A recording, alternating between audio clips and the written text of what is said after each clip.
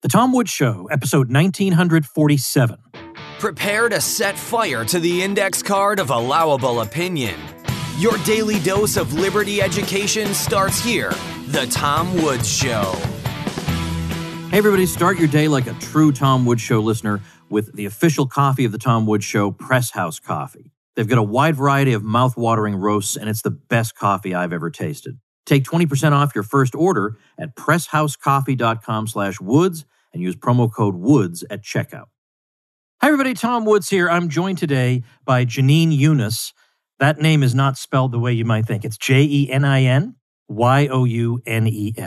She is a criminal defense and civil liberties attorney who goes by Lefty Lockdown Skeptic on Twitter. You can actually follow her at Lefty Lockdowns 1. So Lefty Lockdowns and then the number 1. As you can tell, she comes at this from a point of view that is different from that of most people who listen to this podcast, and that's what makes her interesting. So I think we have a lot to talk about. So Janine, welcome to the show. Thanks for having me, Tom. You are kind of a stranger to me, I guess. I mean, I've read quite a few things you've written on Twitter, but we've never met or talked before. So I want to just let you take a minute to tell people about your background and who you are and how you got in the middle of this like me. Sure. So I was a public defender in New York City for quite some time, almost a decade. You know, one of the reasons I was drawn to that job was I saw government abuse its power a lot. I wanted to protect the most vulnerable criminal defendants, indigent criminal defendants who are facing the power of the state. However, I identified mostly as a leftist for most of my life. And when COVID hit, I was sort of alone in my social circle, you know, around my colleagues and thinking that the government was not acting correctly, that this was a huge violation of civil liberties, that it was also, you know, from a leftist perspective, that it was impacting the poor the most. You know, parents of means could send their kids to private schools, but indigent or poor families couldn't do that. So it was, you know, poor children who are being deprived of an education. It's easier for the Zoom class to work at home. The upper middle class or middle class, white collar workers, well, it was restaurant workers, a lot of blue collar workers put out of business. So I really objected to that. And I found myself more and more alone on the left. So I became more involved in fighting lockdowns, and I met people from other sides of the political spectrum. And I ended up moving to Washington, D.C. to take a job with the new Civil Liberties Alliance, which is a civil liberties law organization, nonpartisan, non-political. Okay, so you spent some time, as I did, in New York City. Yeah. So I'd actually like to start there. I mean, I know we could start in March 2020, and I wonder if you probably have the same kind of story that a lot of us have, that in March, nobody really knows what's going on. We just want to, even without any mandates, we might just, using common sense, want to be cautious until we have a sense of what's happening. And that was exactly what, okay, you know what? That is the line we're going to do. We are going to start that. I was in New York City by, I think it was March 6th or 7th or 8th, right around the time when things were starting to get very dicey. That was just when I was heading home from a trip, because I would go up to New York every couple of months. I love the city. For the politics aside, I just love it. I love it culturally. I have friends. I love the food. I love everything about it. And in fact, while I was up there, I went out of my way to go to Chinatown because I was tired of people treating the Chinese like second-class citizens because of the virus. I mean, I couldn't have been more open-minded and whatever. But man, I timed that so interestingly because I left at the last possible second before things really went crazy. So that month, I did wonder to myself about a couple of events I had planned, whether I should attend and whether it made sense and so on. And so I was willing at the beginning, not necessarily to go along with everything the government wanted me to do, but I was willing to be a reasonable person who kept an open mind because you never know what we could be facing. So I wonder if that was your situation. And then what was it? At what point did you say, okay, now that I have assessed the situation, something is wrong with the way they're handling this? I actually, at the beginning, I had a lot of doubts. We had the data from Italy and China, and it was clear that this was not really a virus that was killing a lot of young people. But I sort of went back and forth. And of course, I was surrounded by so many people who were really hysterical about it. So I would actually go in and out of being very scared and thinking, you know what, this isn't being handled the right way. But actually, there were a couple turning points for me. One was the New York Times, which was the paper I relied upon, printed an article by David Katz saying, is the cure worse than the disease? And I believe this was March. It could have been early April. And Thomas Friedman actually reiterated his arguments in a post. And they were arguing that the lockdowns would, especially over the long term, kill more people than the virus. They sort of advocated for a focused protection sort of approach that the Great Barrington Declaration, probably have heard of, later espoused. Yeah. By April, I was actually pretty certain this was the wrong approach. And then another thing that was a big turning point for me was that I saw that New York Times kept running these pieces in early April about how Sweden was a failure.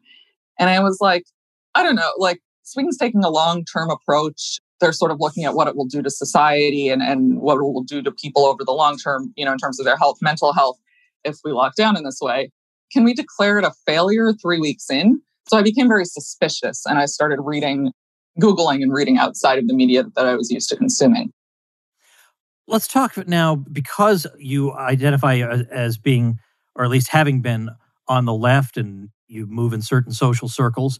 It's interesting how quickly this sort of ossified into the position that every right-thinking person is supposed to hold. Because it looks to be the case that in Sweden, people who would describe themselves as being on the left thought of the approach that they took as being the correct one.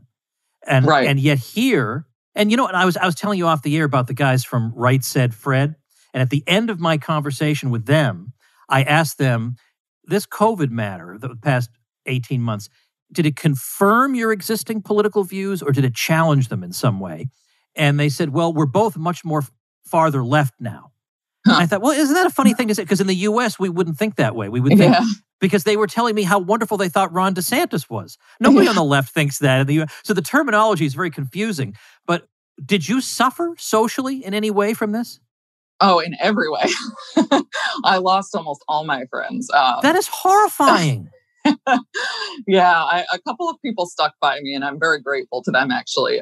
And they've said things like, we don't always agree with every position you take, but we know you're a good person and we respect your independent thought and you make a lot of really good points and stuff like that. But for the most part, they stopped speaking to me.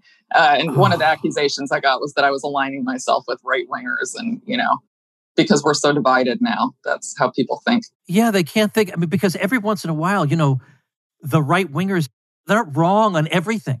Yeah. Like just today, I was looking at Glenn Greenwald saying, look, this guy over here is a crazy right-winger, but man, he's really good on the question of war and peace. Yeah. And people are attacking him saying, yeah, but he's a terrible, stinking right-winger. Look, what matters to me is that fewer and fewer people get bombed. I don't care who's advocating stopping the bombing, Yeah, exactly. I think the political division in this country is very poisonous, and it's becoming worse and worse and worse. And we're seeing it with the COVID stuff, and now the vaccines. The opposite group or the opposite group's position is just painted as evil, and I think it's a very dangerous place to be in. Oh, absolutely, absolutely. Now, you actually have Lefty Lockdown Skeptic in your Twitter name. Yeah. I assume you had been on Twitter before all this broke out. I had not actually. You have? Oh, Twitter is actually what got you on Twitter. Yeah. So I started writing for an organization called AIER, the American Institute for Economic Research. They're sort of a free market research institution, Austrian School of Economics, I suppose one would say. They had been very anti-lockdown from the start. And Jeffrey Tucker, who was the editorial director there, I had been reading his articles. And I just, on a whim, I wrote something and I sent it to him and he published it. So I didn't know anyone else who would publish it. So I started to write more for them. And then I actually met Martin Kulldorff at AIR. He's one of the Great Barrington Declaration co-authors. And he and Jeffrey and some other people encouraged me to get on Twitter and start talking. All right, great. All right, so now you're doing that. Yeah. Trying to think of, there's so many things that I want to ask about. I understand how you make a left-wing case against all this stuff. I know how it's done because I've seen it done. And Martin Kulldorff from Harvard Medical School has not admitted to me that he's a lefty, but I think he is. Yeah, but I think he is, and he's made a very good case. I guess, to me, I would be wondering, as somebody on the left, I would be wondering why I'm alone on this. Why are the people not seeing what I'm seeing? Why are they not understanding the way this hurts working class people in particular when that's supposed to be one of our primary areas of focus? Right. Well, I've been asking myself that for like 18 months now. I think my theory is mainly that because Trump didn't take COVID that seriously, although he did stop travel. And so he sort of waffled back and forth, but he certainly made a number of statements indicating he didn't think it was that serious. And he's so reviled on the left that I think that prompted a lot of people to say, well, if he thinks it's not that serious, it must be very serious. And he thinks we shouldn't do lockdowns, so we should do lockdowns. And he's not sure about masks, so we should do masks. Right. Yeah. I think that's what happened. It doesn't quite, you have the issue with like Boris Johnson in the UK, who's not by any means left wing. I mean, he's right wing. So that doesn't explain what happened there. I don't know if the Trump effect is sort of worldwide and some people hate Trump so much but it's what's really been surprising. And I don't know, when I say surprising, I guess I really mean disappointing.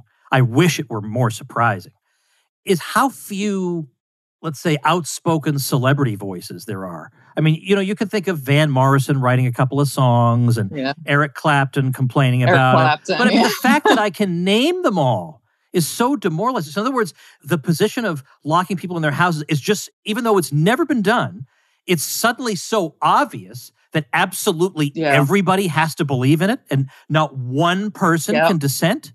Yeah, it's really weird. And, the media is just a huge, if anything, it's like the number one problem, in my opinion, the mainstream media, which is not a term I used to use, but I do now. I mean, they're really guilty of this. They suppress, other viewpoints. And people like Martin Kulldorff, Jay Bhattacharya, the Sinatra Gupta, the co-authors of the Great Barrington Declaration, they've just been demonized. And often they're censored. I don't understand what's going on. I don't understand why the lockdown narrative persists. And I think it's worth pointing out, too, that lockdowns a lot of people are under the misconception that this is what we should do when there's a pandemic. Like, that's not true. Other than, in China, there was really no precedent for lockdowns. In 1918, there were not widespread, long-lasting lockdowns. Nothing like there are now. I mean, society couldn't survive because we didn't have technology.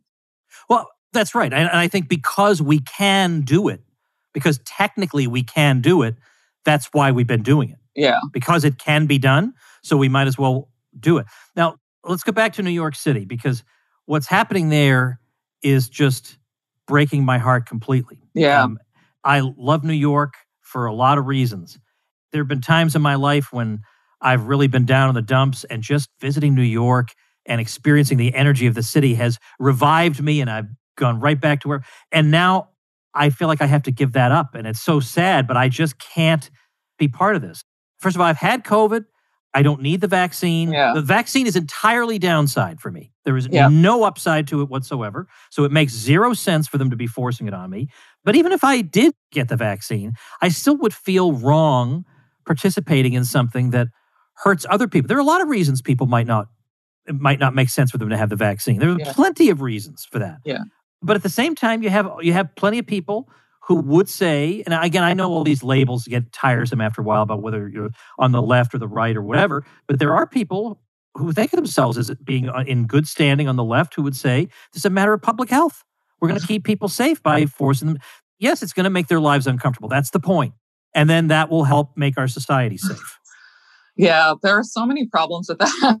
First of all, from a scientific perspective, the vaccine doesn't appear to be that effective in stopping spreading of the virus. It does appear to be effective in stopping severe symptoms. So people who want the vaccine can get the vaccine, and they're going to not have severe symptoms if they get COVID. People who don't want the vaccine don't have to get it for whatever reason. And, whatever happens will happen, but they made their choice. So purely from a scientific perspective, it doesn't make any sense.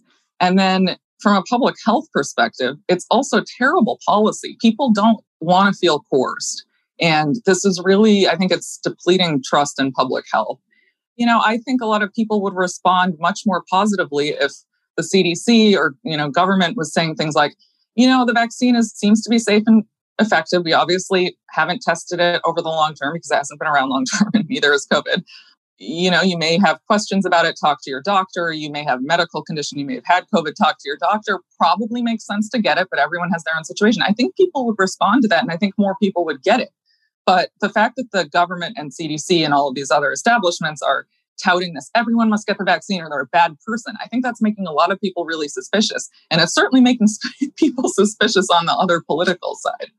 Yeah, I think so. And I think it definitely is going to make people, at least some people, dig in their heels and say, now you can absolutely forget it. I just won't visit New York City.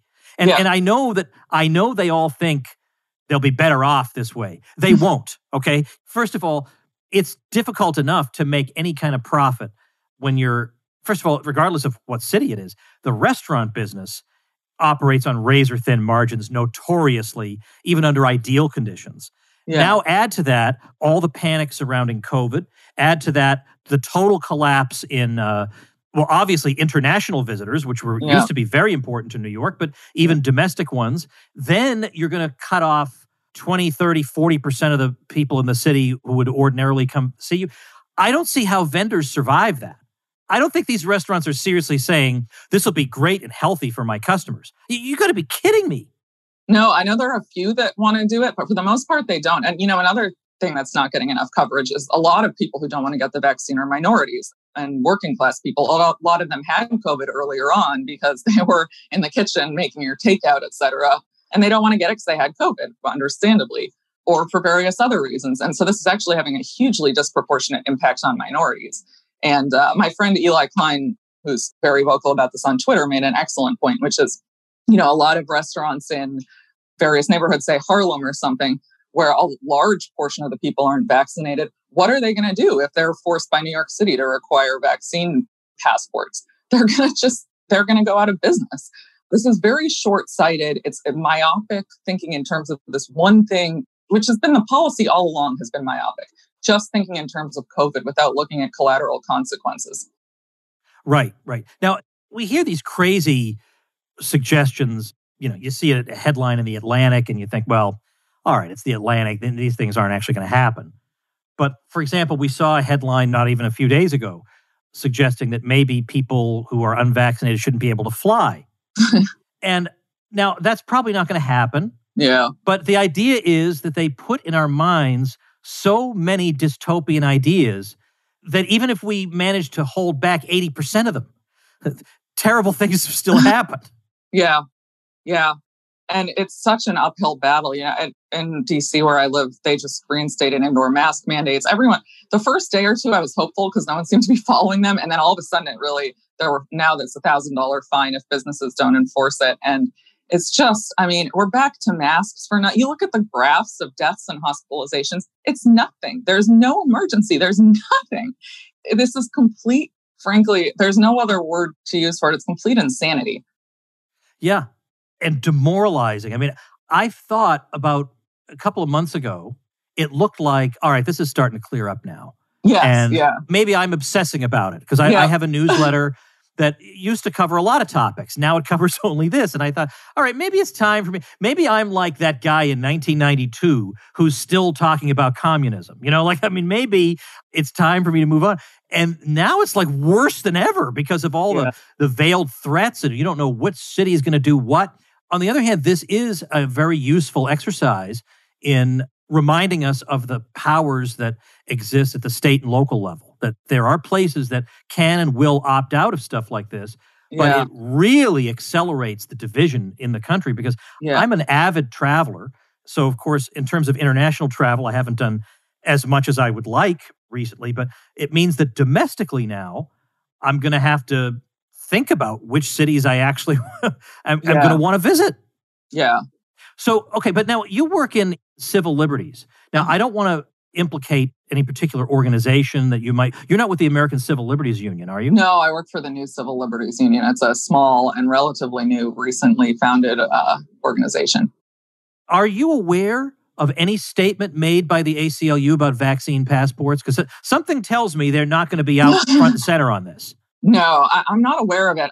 I'm pretty sure they haven't said anything about it. They've been a huge disappointment throughout this whole thing. I actually used to donate money to them. And at the beginning of the pandemic, I gave them most of my, whatever that was, stimulus check. Because I was like, well, I'm still getting my paycheck. So this is the right thing to do. Because I thought they were the only organization that would fight this. They did nothing. Pathetic. So I went to an organization that I thought might actually do something. And I actually did just file a lawsuit on Tuesday on behalf of a professor at GMU who has had COVID and does not want to get the vaccine. I read about that. I didn't know you were involved in that. Yeah, I'm the lead attorney on that case. Yeah, so he's had it, so it makes no sense on any grounds for him to. Yeah. And I'm sure you already know, you've seen, the studies that have been coming out that demonstrate this, the Yeah. robustness of natural immunity. Yeah, we have an app or a declaration attached by Bhattacharya and Kulldorff, two of the Great Barrington Declaration authors, attesting to that. And I would like to take the opportunity to briefly address, there was a study that just came out like 5 minutes before this interview that the CDC great. is touting. My favorite kind. Yeah. No, is it a bad one? Well, so the CDC is touting it. I just want to explain why it's not being framed correctly. I was on the phone with Dr. Human Nurchasm right before to have him talk me through it. So they're saying the title of the MedPage article is "The debate is over. If you've had COVID, you're twice as likely to be protected if you get the vaccine." But this is not an accurate framing of the study. Essentially, they compared people who had COVID and then got the vaccine to people who had COVID and didn't get the vaccine. But the group that wasn't in it was people who just got the vaccine. So it's still the case that if you've had natural immunity, it's as good or frankly better than most of the vaccines out there. So yeah, okay, it sounds like maybe if you get the vaccine, it gives you a boost. But I mean, we could all get vaccinated every day, but it doesn't establish that vaccine immunity is better than natural immunity. And in fact, all the science shows the opposite. Hey, everybody, let's take a quick break to thank our sponsor, Press House Coffee. Just the other day, I saw somebody on social media saying, hey, I actually just bought some of this Press House coffee that Tom Woods keeps talking about, and it is the most delicious coffee I've ever tasted. Told you. That's why it's the official coffee of the Tom Woods Show. The mission of Press House is to make it as easy as possible to enjoy the best cup of coffee you've ever had. And with their all-new Daily Grind, the battle between fresh and convenient is finally over. The Daily Grind is 2 weeks' worth of Press House's most popular coffees, perfectly portioned, ground, and sealed at peak freshness. No matter how you like to brew or how much you like to brew at a time. Rip it, dump it, brew it, that's it. No guesswork, measuring, or noisy grinders necessary. Subscribe, and 10 more pouches will be at your doorstep right before you run out every time. It's time to ditch the K-Cup for a way better cup. Go to PressHouseCoffee.com and click Daily Grind to change the way you coffee for good. And use promo code WOODS at checkout for 20% off your first order. That's PressHouseCoffee.com.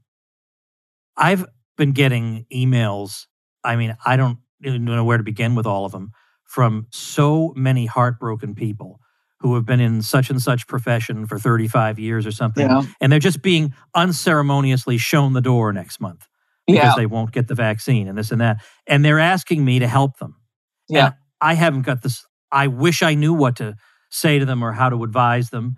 I don't know what to do or say. And I'm sure in your position, you must get far more inquiries than I do. I get so many emails. Unfortunately, when it's a private company, your options are really limited. I don't think the ADA might kick in certain circumstances, but for the most part, I think that a private company has a lot of leeway with this. If your employer is the government, that's different. And so in our case, GMU, we're suing GMU, which is a public university. And so public universities are subject to constitutional strictures.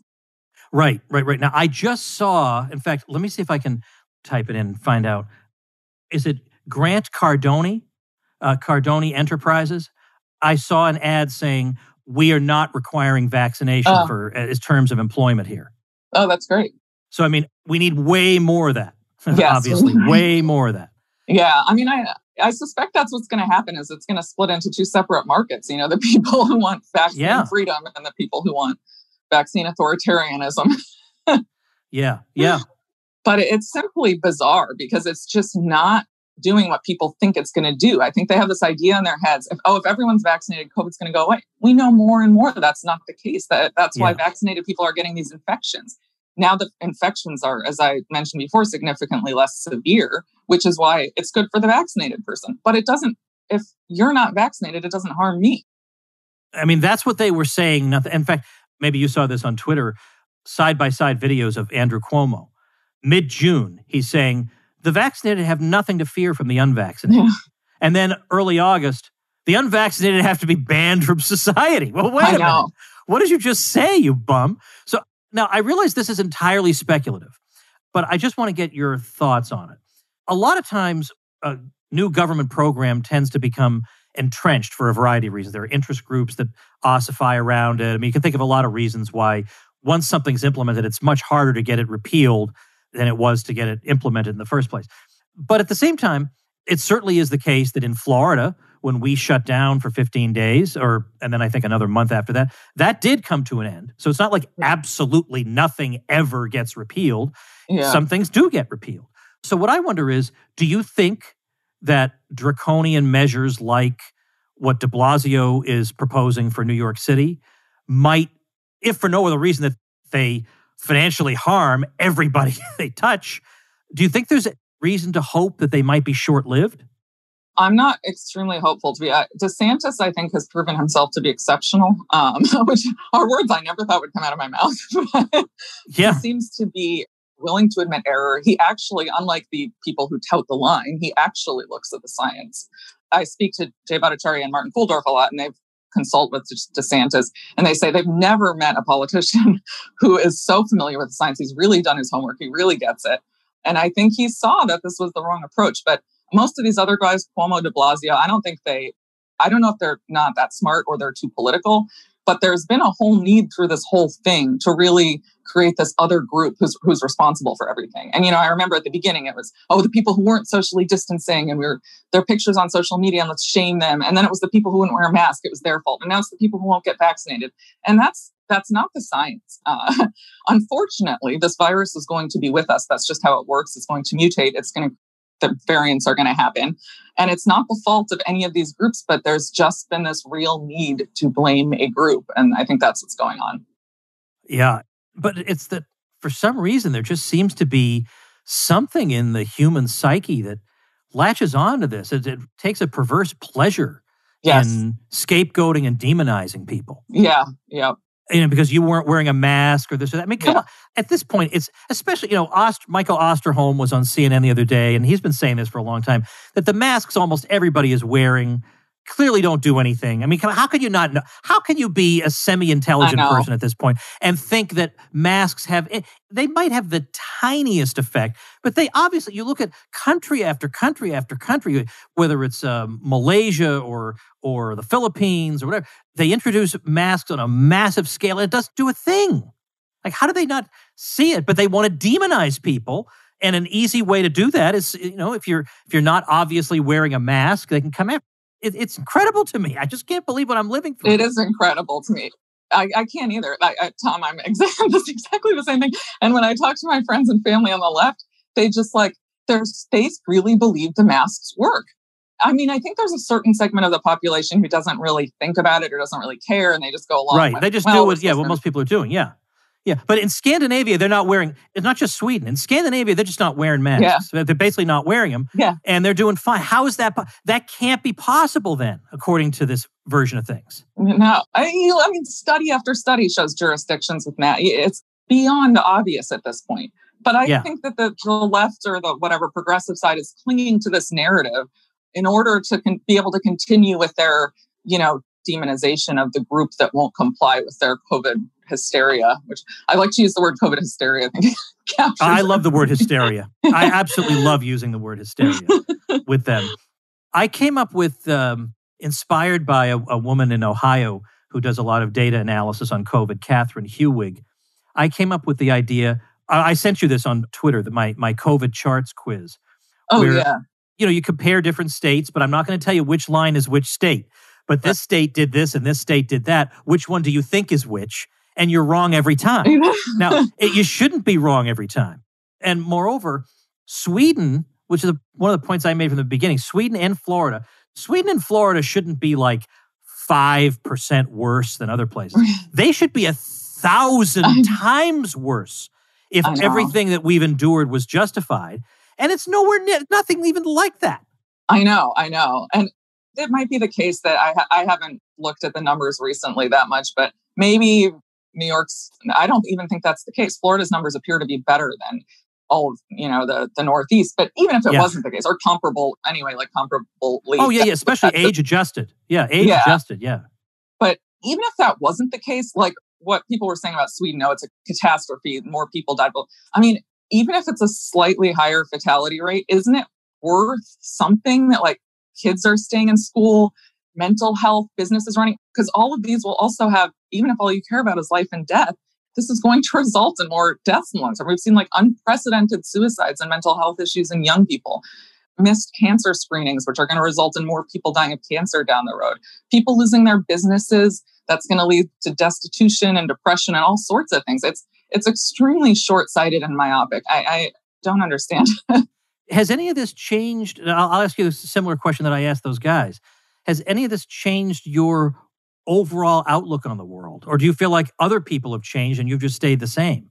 Oh, no, it's changed my outlook on the world completely. I feel like I'm living in a weird dystopian movie. Yeah. Like, I didn't think people were capable of this. I thought, people might be seized by panic for a short time, but certainly over the long term, they'd be able to look at the data, the numbers, say, like, okay, this doesn't make sense. That is not happening here, not at all. And something weird is going on. I have a few friends I text with endlessly, and we're just like, what is happening? What is happening? Like, what is going on? And I don't understand it. So it's made me think very differently of humanity, as a whole. Well, I would think also, and I'm not saying this to be in any way condescending, but I would suspect that, like most people, you probably went through life assuming that, when the chips are down, the authorities are out there looking for what's best for us, and we should probably give them the benefit of the doubt. I understand why probably most people would be inclined in that direction. Yeah. And this has been, we've just torn off a huge Band-Aid here, from anybody who used to believe that. Absolutely. I mean, I used to think, government had its problems and sometimes it was inefficient and blah, blah, blah. But I thought for the most part, okay, these people want to do the right thing and they're somewhat intelligent. And now I think not at all. Yeah. Not at all. And for the most part, I mean, it seems to me like less government sounds better. Well, and incidentally, I appreciate your good nature about this, but, let's be blunt. It must have been very difficult to lose friend after friend over something like this. That's no laughing matter. No, it's been very difficult. I mean, it's one reason I moved. I took the opportunity because I was like, you know what? Might as well start again. Start but I will fresh, say, yeah. I found some amazing people. And weirdly on Twitter, like we've found each other. We started hanging out in New York during the lockdowns when the restaurants were closed and you couldn't really do anything outdoors because it was too cold. And I actually made friends all over the country. So I messaged some of the people in San Francisco who I knew were very anti-lockdown. I was there a few weeks ago and we had a meetup and it was really fun. And we're meeting in Texas this weekend. That's wonderful. It's been cool in that way. I've met people from different backgrounds and a lot of really free thinkers, which has been really fun. So there has been a silver lining. I've often thought, of course, it's logistically far too difficult, but I've thought about people around the world who've been doing great work, like Nick Hudson of Pandata in South Africa, and then Ivor Cummins all the way in Ireland. And they're just people all over the world who I've gotten to, know electronically. Yeah. And I just kind of have this idea of someday we're all at some resort talking about how we did the best we could to save the world, and just get to meet each other after this this ordeal where I would not have known any of these people. But I honestly, not that it in any way makes up for what's happened, but I have really gotten to know some true gems of people, the type of people who will stand up and are willing to be unpopular and say the things nobody else will say, while everybody else is grandstanding and acting like they're being super courageous by simply repeating what everybody else is saying. Exactly. That's not particularly courageous. Exactly, yeah. Well, I was actually there for the Great Barrington Declaration, and we have a plan to, when this is over, if it's ever over, to meet and have a victory party. So maybe we can coordinate with you and have a really big I love party. The idea of a victory party. Honest to goodness. I absolutely love that. Well, people can follow you on Twitter at Lefty Lockdowns 1. Yeah. Is there any other link you want to share with us? Not at the moment, no. I will just say my Twitter handle. It's kind of stupid because I didn't know anything about Twitter when I signed up. And I tried to put Lefty Lockdown Skeptic and it cut it off. And so now it's that. So I've tried to change, but I'm worried about changing it. So that's why it's a little weird. Okay, it looks okay to me. I'm looking at it right now. As a matter of fact, I just retweeted something you posted the other day because I hadn't seen it. By the way, in fact, as we wrap up, let me just read the thing that I just retweeted. You say a lot of people don't want the vaccine because they have natural immunity. Those are disproportionately minorities who caught COVID because they were cooking your takeout. Now they're being banned from public spaces in New York City and other places. You're a bunch of hypocrites, liberal white America. Yes, baby. Yes, beautiful.